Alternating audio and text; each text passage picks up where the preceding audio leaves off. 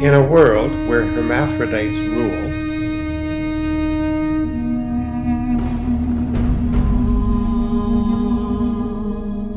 one Thompson Rivers University researcher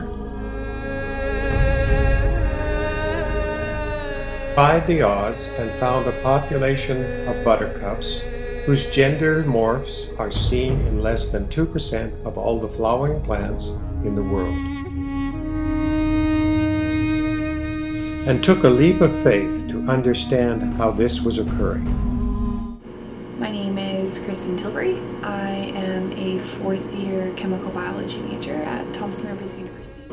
What I've done is I surveyed a population of buttercups who have both hermaphroditic and male morphs within the population.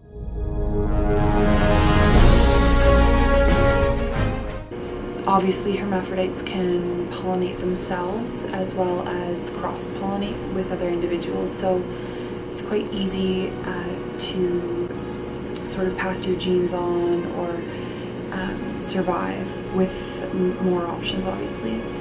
Males don't quite have it as easy. They have to export their pollen. The pollen has to sort of win the race to an ovule and produce offspring for that morph to maintain itself within a population.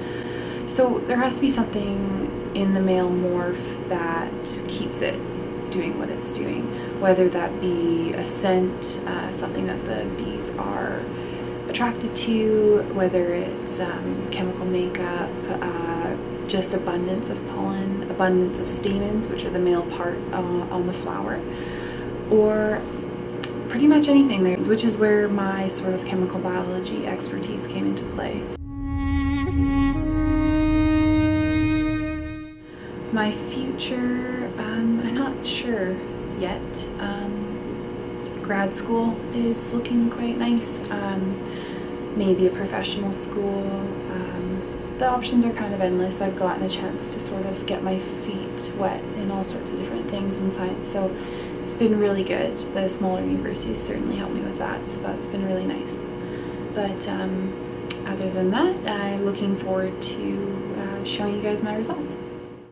See the results. March 30th, 2012.